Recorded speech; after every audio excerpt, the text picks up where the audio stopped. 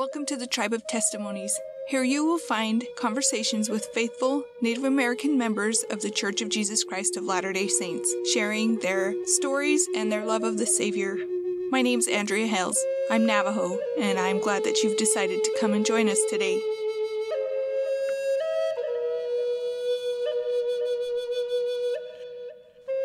My guest today is Austin Lynn. He is on a search for, I guess, identity is the right word to say. And I actually think that's really an important thing, because knowing who you are and where you come from is really important. But the most important part is knowing that you are a child of God. In fact, if we remember this past year, President Nelson said that the things we need to remember are we are children of God, we are disciples of Christ, and we are children of the covenant. And those are the most important things. But knowing the other things about ourselves gives us strength and gives us purpose and gives us a history. And so anyway, Austin is on a journey to find those things. And also he just is so grateful for the gospel. It makes his life bright and shiny and full. And I hope you hear that through his message today. So here is Austin.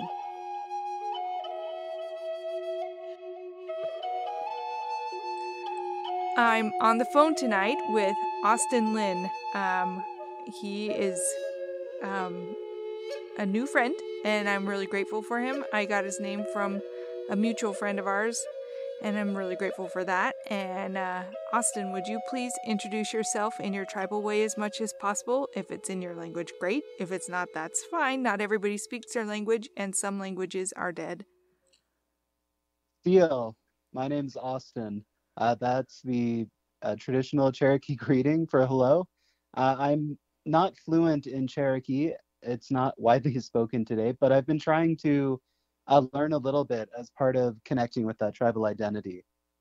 Yeah, I think it's super cool because Cherokee is one of the nations that are actually trying to bring it back. But bring it back is still a long way to go, so I appreciate that. Austin, would you share something that you love about your heritage as it relates to the gospel of Jesus Christ? It can be pretty much anything, a story, a celebration, a way of life, a ceremony. What do you love about your heritage as it relates to the gospel? Yeah, so something I've really appreciated about my heritage is there's such an emphasis on family and storytelling in the community. And both of those things, I suppose every culture appreciates family in its own way.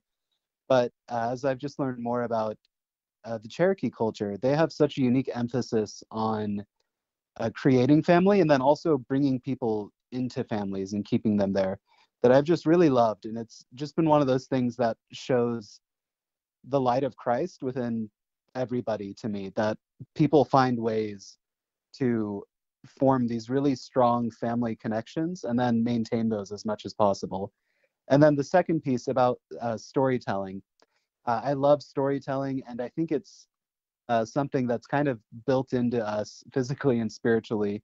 When I look at the scriptures, I see God using stories from the beginning to today to try to help us remember things and learn things, especially about our relationships.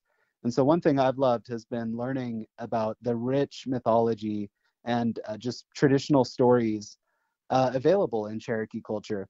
It's one of my favorite things is to see, to learn new stories, to hear, ranging from, simple tales that are almost like Aesop's fables of people outsmarting animals or animal spirits outsmarting others, all the way down to stories about how like God's great spirits feel, and even just the exploits of heroic figures in Cherokee history. Yeah, I love that. I like how you phrase that about families too, about how it's important in every culture, but it's different though in every culture. The way we celebrate family is different. The way we honor it, and I think that's I was just thinking about what has become an intertribal saying to look at 7 generations back and 7 generations forward. So Yeah. yeah. Yeah, and I love too the storytelling thing. I once upon a time did some assemblies for some elementaries, and I told stories, and then I had the kids talk about all the things that they could learn from it. And so it's just like what you just said in our scriptures. We can learn more than just one thing from a story. We can learn so many things from stories. Right. Yeah. So, Austin, I don't know very much about you. Were you raised as a member of the Church of Jesus Christ of Latter-day Saints? So, mostly. I wasn't born in the covenant because my parents were actually high schoolers when I was conceived, but they did stay together, and my mother was a member of the church, and my father converted a few years later. So I remember being sealed in the temple when I was 4 or 5. But as far back as I can remember consciously, like my family's been active in the church. That's so cool. I love that. So you were raised as a member of the church. Where did you grow up? I grew up in Olathe, Kansas. It's kind of a suburb of Kansas City. It's a few hours north of the border of Oklahoma, which is where the Cherokee Nation is. So, somewhere a few generations up, they slowly made their way north. Got it. Both parents Cherokee or just one? Just on my father's side. So did you have much learning from his family? Did you have much time with them as you were growing up? So my experience is that I did see the family a lot, but my family on that side was almost completely disconnected from that heritage. And it wasn't, well, I would say it's probably been in the last 10 years or so that I've even become aware of it. And in large part, it's been to get access to government resources. And it was that initially kicked off this discovery of identity and exploring that more. So there was some disconnect a few generations back where it just completely, my dad's family just became completely disconnected from that tribal identity. And it's just now in the past several years that we've started to reconnect to that. So is this like a whole family thing that you're reconnecting? Like your dad and your siblings? Yeah, so my dad's father, he's living in Oklahoma now, and so he occasionally will stop by and be a little involved, but not quite. I mean, he's at that stage in his life where he doesn't do very much now. My dad has done a little bit of research, just finding out like who our ancestors on the Dawes roll are and things like that. And so far, I think I've been the one who's kind of let out the most in trying to do things like learning a little bit of the language and finding some of the educational resources out there. That's kind of been an interesting journey for me, is that there's not exactly a website that says, so you found out you're member of whatever tribe, here's what you need to know. It's interesting trying to find these things like, oh, well, even just having to look up basic questions like, is Cherokee still spoken? What's the tribal government like right now? What can I do to learn about it? Because I lack that being raised in the culture. So it's been a really interesting experience trying to find these resources for learning about it. Almost like an outsider, but as an outsider with a bit of claim to that identity. So what do you do? How do you go about doing this? So one of the best resources for me has been that the Cherokee Nation has been really good about a YouTube presence, actually. I believe the channel is called Visit Cherokee Nation, and they put out videos about cultural events that are going on, like lots of different art galleries and things like that. They do little language snippets each week. And one of my favorite things is they regularly get Cherokee storytellers on to share stories. And then there's been a few different academically oriented individuals who do deeper primers on the language, but it's been a lot of YouTubing for me. And then the website that the tribal government maintains has been pretty good too for becoming connected to things like newsletters and tribal business. So how, at this point, do you feel the most connected to the tribe? Like people that you've met, or like besides YouTube, how do you feel the most connected to your tribe? That's a great question. I think for me, I've felt the most connected as I've had the opportunities to engage with uh, tribal government processes, where they've asked for feedback from tribe members. And then also, strangely enough, as I've worked the bureaucracy, like I had a son, and so getting him registered was one of the main opportunities I've had to interface with people. And they're all just so wonderful. So that's been a great opportunity for me to connect, because it is difficult to feel super connected to the tribe when they're out in Oklahoma and I'm stuck in Utah for the foreseeable future. Yeah. What are some of the blessings that you have found as you have learned about this? I think for me, it's brought this openness to how I view myself. It's really helped me to step beyond just viewing myself as like a really simple person that like doesn't have any texture or richness to like my ancestry and history, and to really see with new eyes, I guess, the diversity that goes into each of us. Like just the idea that there are all these different people that contribute to who we are today. And I've really appreciated being able to look at my history in that light and to have this completely new avenue to explore, to connect with. And strangely enough, even though I've always liked the Book of Mormon, it has really enriched my appreciation of it, especially when I read these narratives about the people in the Book of Mormon changing their identity and sometimes losing or regaining it.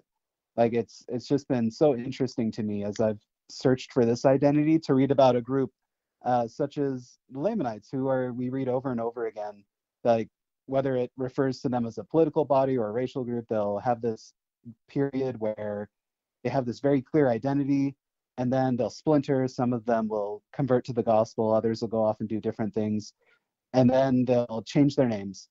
And then a generation or two later, you'll see the different groups popping up again, sometimes composed of different people. And it's just been so interesting to me, this idea that your identity, like who you affiliate with, it can change over and over again, but you can really do a lot to create or pull meaning from that. Like in the time after Christ visits, Nephite and Lamanite just means someone who believes the gospel and someone who doesn't believe the gospel. And so for me, it's been, what meaning can I find in this identity? And it has been that meaning of family, of learning these different ways that family is appreciated by different cultures, of learning to appreciate different ways of viewing the world and different ways of viewing myself. Yeah, I love that. Have you, as you've been researching this, have you also spent time researching your family history? Yes, it's really motivated me to learn a little bit more. I don't come from one of those families where they say, oh, my aunts and uncles have done the work for generations back to Adam. So it feels in a lot of ways like I'm still on the Wild West with some branches of the family, especially on my father's side, where there's no history of the church.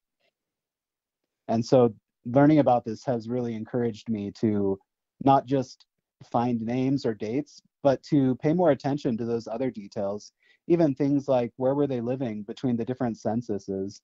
I think it's so cool that the church has made available, or has made it so easy to attach these historical sources to people's profiles and family tree. And it makes it so much easier to kind of start to see the shape of their life as you see, oh, they were born here, they moved here, they were living here, uh, as you just trace that development of their life.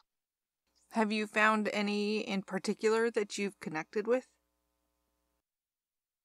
That's a great question. I can't think of anyone off the top of my head, but I will say that it really is a special joy to find like a new family, to have just a name that doesn't have very much attached to it, and then have like that breakthrough moment where you find their sibling, and that leads you to the rest of their family or something like that. It almost feels like you're rediscovering this lost history. And I get the sense sometimes that these are people who probably haven't had anybody think about them in a long, long time.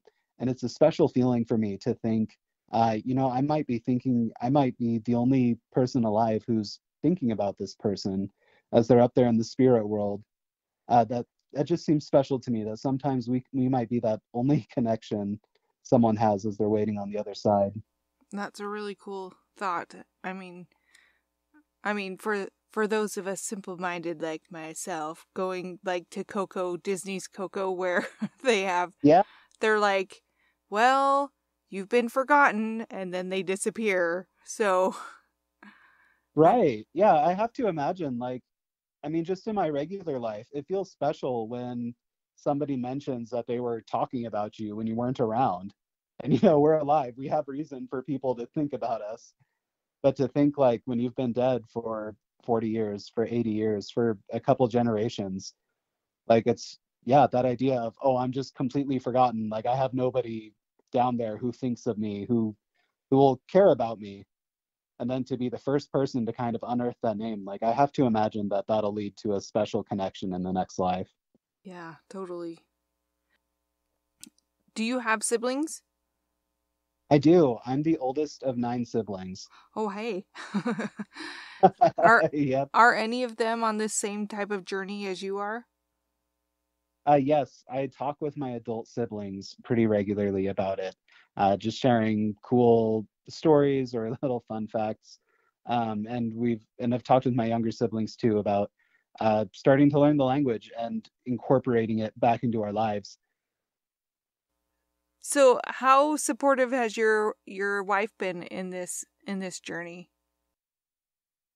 She's been remarkably supportive. She's the daughter of, or let me phrase this better. Her mother has dual citizenship with Canada and America, and her grandmother is actually from England.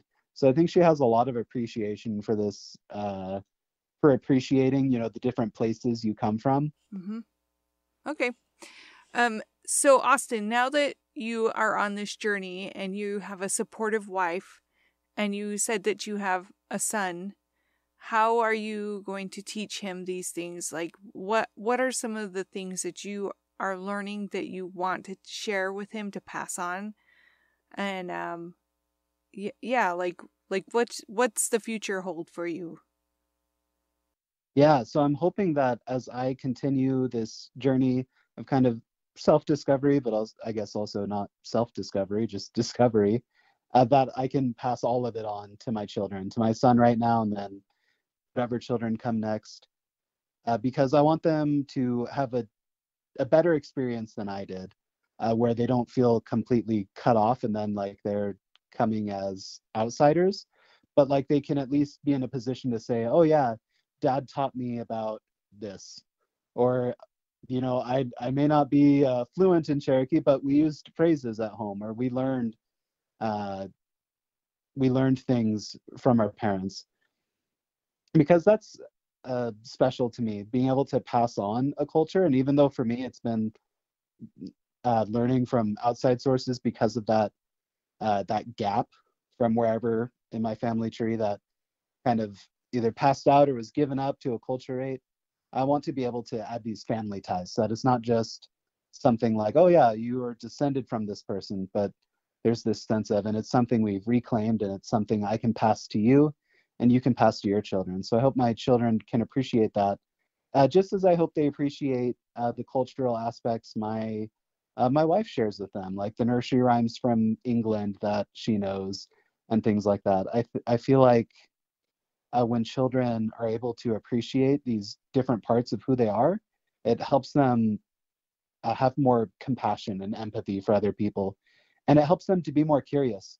Like you referenced Coco earlier, and I've been learning a lot about Day of the Dead now that I have the opportunity to interact with more Hispanic folks, and I love it. It's so wonderful. There's so much I think that we can gain from other cultures that make us look at the world with a little bit more beauty or a little bit more understanding. So I'm hoping they can have that same experience and have some built-in points of comparison. Yeah. So you said you've been watching some YouTube videos. What are some of the favorite things that you've learned from those, and like some of the favorite things you've learned from those more academic research that you've indulged in? Yeah. So as I alluded to earlier, the stories have got to be just my overall favorite thing. I love seeing the stories. It's one of the few times, when I'm watching something that I slow it down to the normal speed and I just let it play.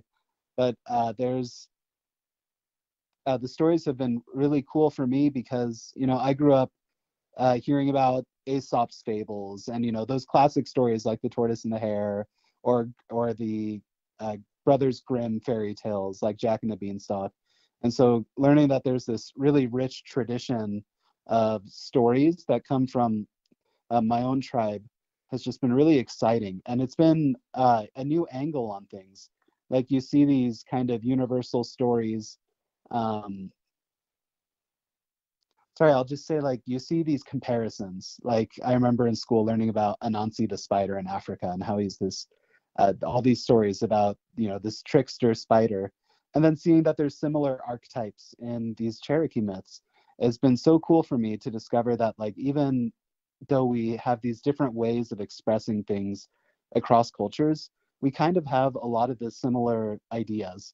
And it's also cool just living in America to hear these American born stories instead of something that came from Europe or another part of the world, to feel like, yeah, these are homebred, like American grown stories. Are there any that you can think of that you'd share right now? Oh, I don't know if I know any well enough to share myself, but I can recommend two that I remember enjoying a lot. And one of them is about the origin of stickball. I believe it's just called the stickball game. And the other one is called How Rabbit. Um, let's see. I think it's the same story about how the rabbit got his long ears and his legs. How he got his long ears and legs. Rabbit is kind of one of those trickster type characters in a lot of these stories where he's fooling coyotes or finagling his way into getting better physical attributes. So he's a very fun character to follow. Cool. Um, so on to some different questions. Have you served a mission? Yes, I did. That was another big experience for me, learning to appreciate different culture because I served my mission in South Korea. And let me tell you, it's not the same as America. It was really wonderful to get to go to Asia and learn a completely different language and become part of a culture that is much more focused on being connected than American culture is. Um, how long have you been home from South Korea? I've been home for 7 years now. Yeah. How long have you been married? I've been married. Let's see. That's an excellent question. Should have answered, but I've been married for 6 years. I met my partner within that first year of being home, and we got married fairly quickly. Cool. And what do you do now? So right now, I'm a student at Utah Valley University in their graduate program studying marriage and family therapy, and then I also work for them full time so that we can live in an apartment and afford a child who loves to eat everything. What's your plans when you graduate? So I'm hoping to go back out to Kansas and provide marriage and family therapy out there. There's a lot fewer therapists out there than there are here in Happy Valley, Utah. So I'm hoping I can help fill that press for services and also bring some culturally aware service. You said that you have a lot to do with Hispanic population right now. How is that? We just have the opportunity at church to interact with a lot more. For instance, our bishop, he's great. He's from Mexico, and so just having an opportunity to serve closely with him has given me the opportunity to learn more about that culture, which has always been present, I feel like, in my life, but I've never taken the plunge to actually talk with people about it and learn more about it. Cool. What was your undergrad? My undergraduate was psychology and family life. Wow. So as you've been married and been in this ward that you're in, how long have you been in the ward? The same amount of time?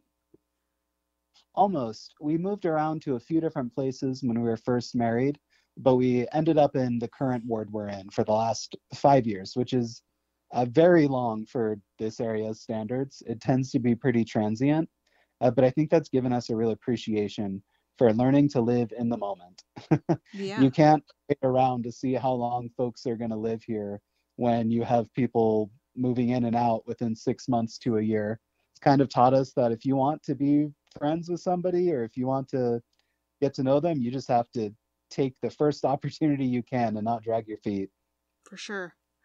So what are some of the things that you've learned in the ward that you're in, like from people? Like, what are some life lessons that you've learned?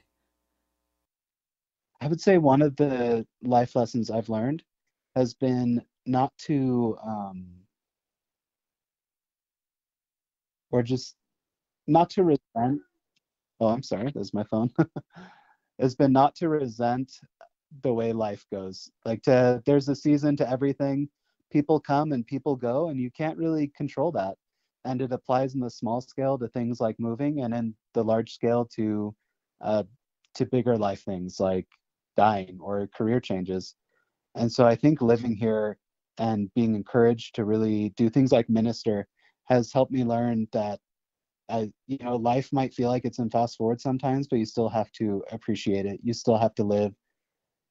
You still have to take it one day at a time. Like I think about the Lord's advice to the saints as they were heading out west to plant crops. And he said, I'm not going to say you're going to be here to reap them, but you're going to plant and you're going to treat it like you're going to be here for a long time. And so I think being here, getting the opportunity to know wonderful people who leave, sometimes it feels like only months later, has taught me that you just got to take people as they are. You can't just wait to see if they're going to be worth getting to know. Another lesson I've learned has been the difference that acknowledging a person can make. And that sounds really simple, but I've just seen the impact it makes when individuals learn each other's names. It makes such a difference. It's made such a difference to me, and then I've seen it make a difference to other people when they're called out by name, when you just are able to greet them by name, when you show that you know who they are. And it's such a simple thing, but it can be hard and it can be embarrassing when you have to ask someone for the third or fourth time to remind you of their name. But I found that it's so much more rewarding than just dancing around not knowing who they really are for months at a time. I actually totally think that it's easier to just be like, I can't remember your name right now, than to be like, you? Thank you, brother. Hi. You brother. Exactly. And we get in our heads, I think, about if we're going to seem awkward or if things are going to be weird. And it's like, you know what? Even if we do have an interaction that's a bit awkward or is a little less than we hoped, what I've learned is like people don't really spend a lot of time thinking about other people. They mostly think about themselves. Yeah. You might have felt like you're a little awkward, but they're gonna forget that so quickly because they're worried about what other people are thinking about them. Totally. And they'll get over it even if at the moment they're like, ugh, they'll get over it. Yeah, I think we have a lot of grace for each other. Like we have much more grace for others than we often do for ourselves. And I think that leads us sometimes to not to maybe not be as bold or to be as vulnerable, even in a small way, as just connecting with somebody else as we maybe want to be. Yeah. So, one question I like to ask my guests is, what is something hard that you've gone through and how did you get through it? Mm, that's a really, really excellent question. When I think about hard things I've gone through, I think one of the first experiences that comes to mind has been my experience getting into graduate school. I had a pretty good undergraduate experience, and I was hoping to just go straight to grad school and graduate quickly and start my career. And instead, it took me probably 3 years of applying to schools before I finally found the right one that also wanted me at the same time. And the way it works is you apply usually in the winter. You apply once and you interview in the spring, and then by summer you find out if you've made it or not, and then you repeat it again. So just once a year. And it can be really hard because you feel like you're putting yourself out there in a really vulnerable way where you're asking them to judge you, to say, do you want me or not? And it was really rough those first 2 years, taking those rejections, and having this sense of like, oh, I'm failing to move ahead in my career. I'm not living up to what I wanted to be. I'm letting my family down because I'm delaying my career. And it's really difficult because you feel like you're letting other people down. Other people care a lot about you too. Family and friends all say they'll pray for you and help you with the application process, and then you have to go back and say, well, we didn't make it. And that's a really crummy feeling, especially when it means, all right, that's another year of waiting. And after the second year, you start thinking, is this within my reach? Is this something I can do? And for me, this was a really great experience because it really rubbed my nose in some failure. And I think that's when our arm of flesh fails, that's when we really learn that the Lord does remain with us, whether we're doing well or not. And I think for me, it helped me to accept his guidance in my life better. I ended up working jobs I wouldn't have worked if I'd been in graduate school. And it made it so that it was financially viable for us to have a child. And I'm so grateful to have my son now. I can't imagine my life being any different. But if I had just been able to decide what I want in life, it would have been different. So it really humbled me and taught me a little bit more about trusting in the Lord's path. Because hard things happen, and we can either ruminate and become bitter about them, or we can learn to see God in it and seek our way forward.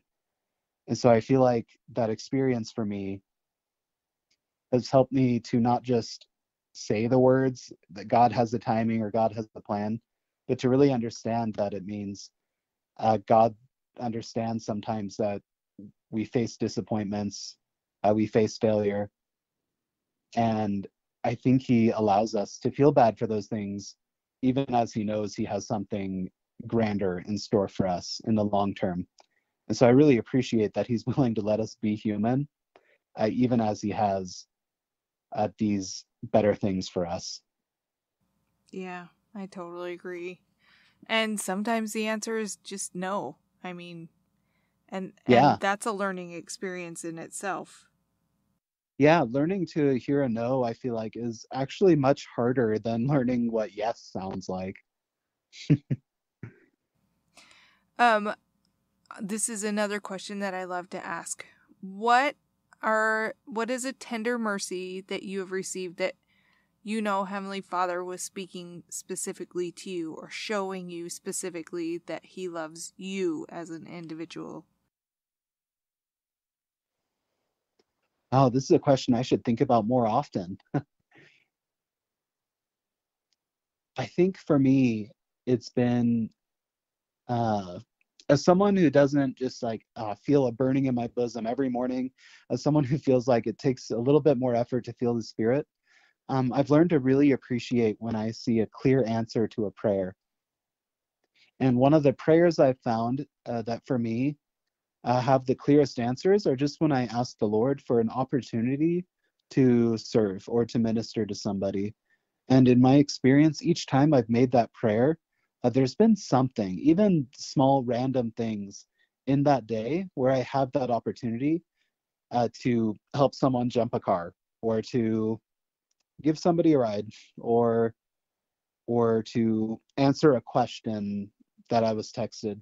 And it's in those little moments where I can recognize I asked God for a chance to do this, and here it is, something that I don't normally do.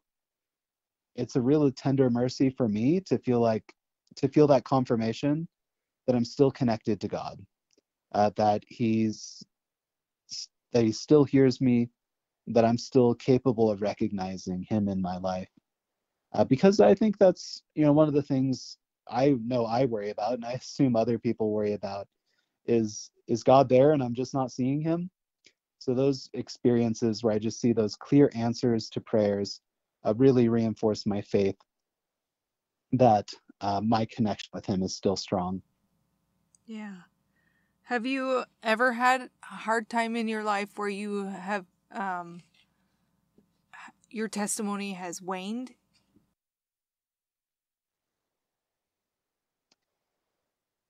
Yeah, I would say I think like a lot of teenagers, I have that classic phase of not really knowing what I want to believe or just not feeling as committed. I'm trying to think of as an adult if I've experienced that, but I feel like since my mission, since getting married, there's always been a very strong commitment. But I would say yes, as a teenager, I think I experienced that very typical phase where you want to explore alternatives and consider the world without the gospel. So how did you get through that? How did you change that attitude? I think for me, it came down to as I explored like what life would be like without the gospel, it didn't have anything that was really enticing. It didn't have anything that was inherently more appealing than the life I lived in the gospel. And I think there's, I don't know, I guess I would say the light of Christ, a sense of conscience that just deep down says like, this doesn't feel great and I don't see a long future in it.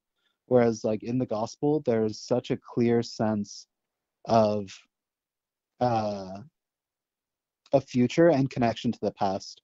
Like that phrase you shared earlier, the 7 generations previous and 7 generations ahead. I could see that in the gospel, whereas when I considered life without it, it just felt very isolated and uh, cold, not as warm.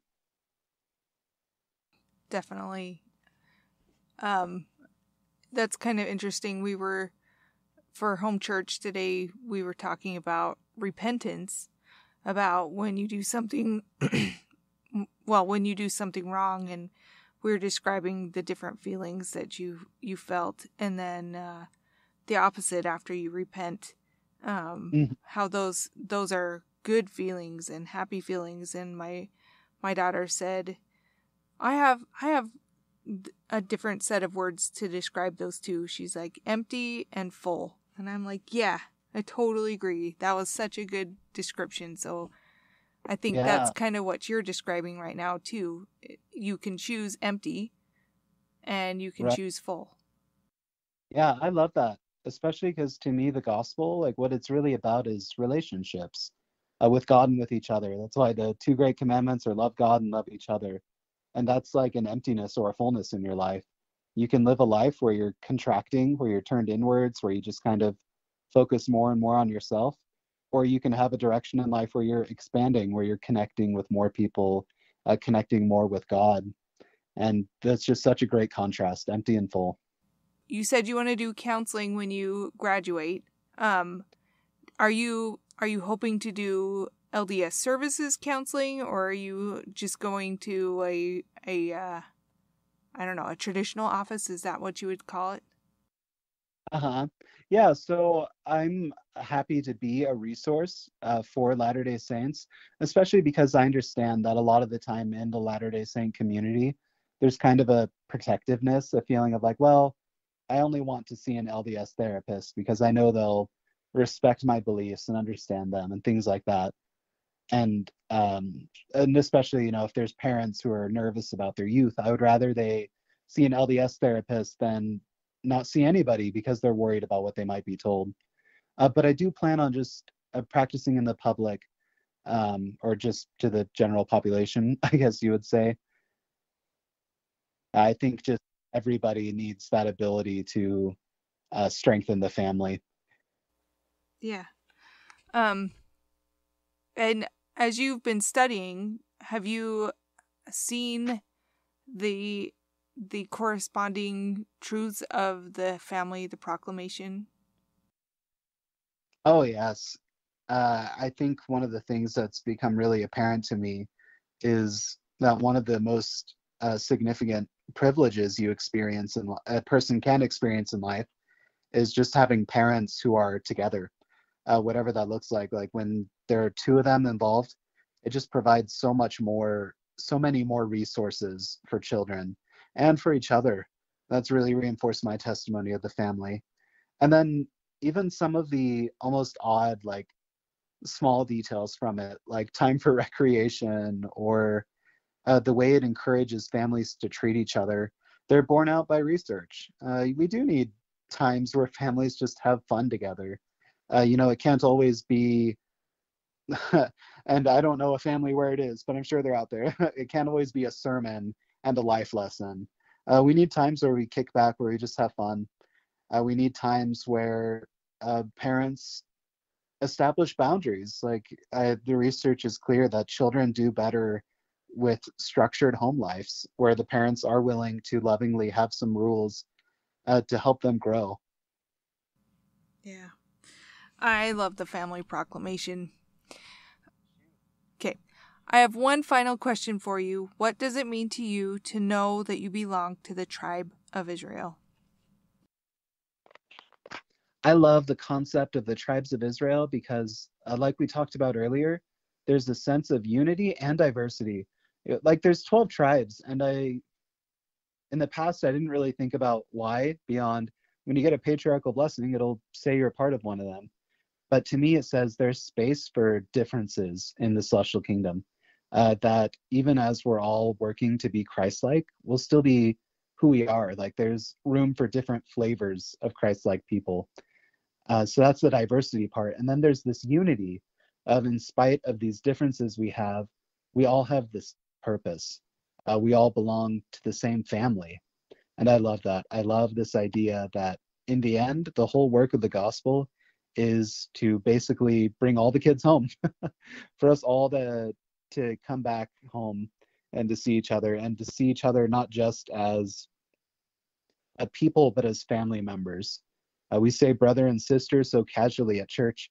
Sometimes I think we forget that we really are trying to see each other as fellow siblings. And I can't wait for the day that we can experience that in the presence of Heavenly Father, because sibling relationships are great, but uh, having our parents there is good too.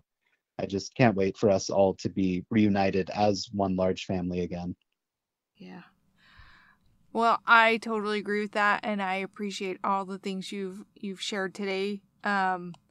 It's nice to know there are people that are trying to do good, and that they recognize doing good as a gift to themselves and to Heavenly Father at the same time. Thank you for your time, Austin. Thank you so much.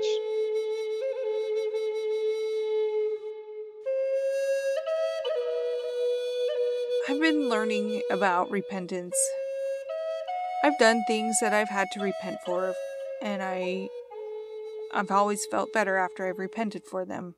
But then there are days when I'm like, well, doggone it, I was pretty okay today. Not perfect, I didn't say perfect. I was pretty okay today. To be honest, I have actually struggled a lot in my life with the whole daily repentance thing. I'm like, what is daily repentance? I'm not doing things that I need to repent for.